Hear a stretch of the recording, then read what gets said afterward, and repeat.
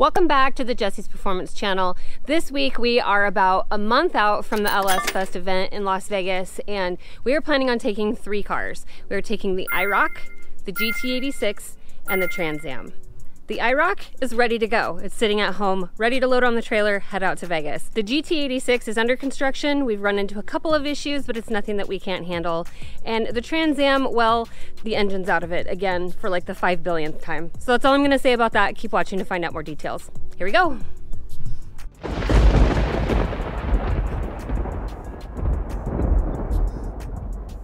On trying to test fit the 4L80 into Chris's car. We haven't put the tranny in yet. We realized that the transmission tunnel is not nearly big enough. Our solution here at Jessie's Performance is cut it out and build a new one.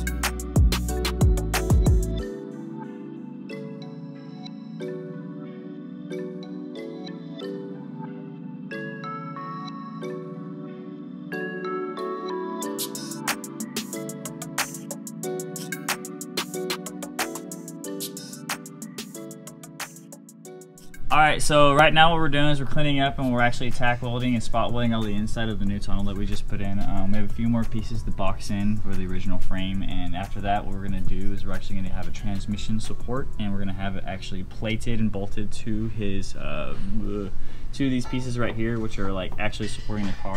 Frame rails? The frame rails, correct. The transmission did not fit, so we had to end up doing a bunch more work just in order to get it to fit in here. So after that, 4L80. It's 4L80, so it should put up with this massive amount of horsepower that this motor is going to be producing. So hopefully here by the end of the day we'll have the transmission in there and we'll be good to go.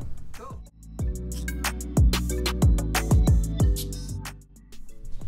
Dun dun dun! We're going live? Well, it's recording. Okay. That's what you mean by live. All right, well, close enough, right? Close enough. Welcome back, everybody? No. You want that? No? No. Oh, well, don't welcome back, everybody, I guess. All right, so today, little update on the 86. Me and the boys have been steamrolling on it. I think the last time we talked about it, we were cutting the transmission tunnel out because the 4L80 did not fit. Well, we have a modified transmission tunnel now.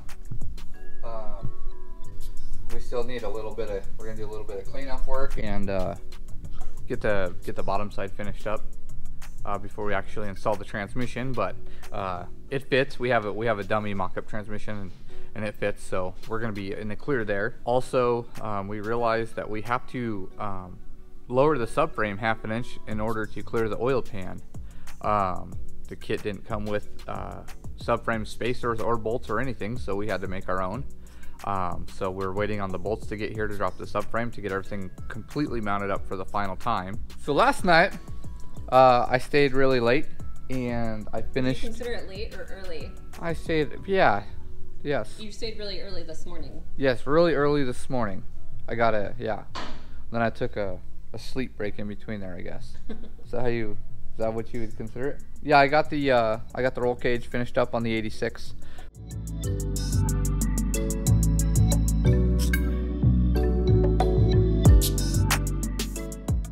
A lot of welding.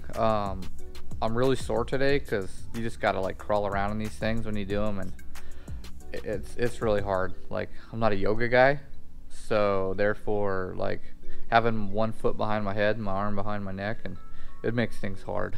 Come to yoga with me. No, I think it'd be a lot easier if I got like a finger control for the TIG welder.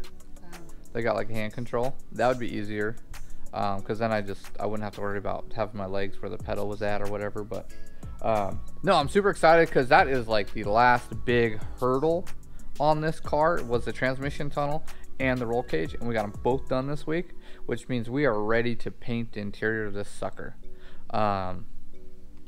which is gonna suck too. I lied. What are we painting it? The body color, the pearl white. Oh. Yeah.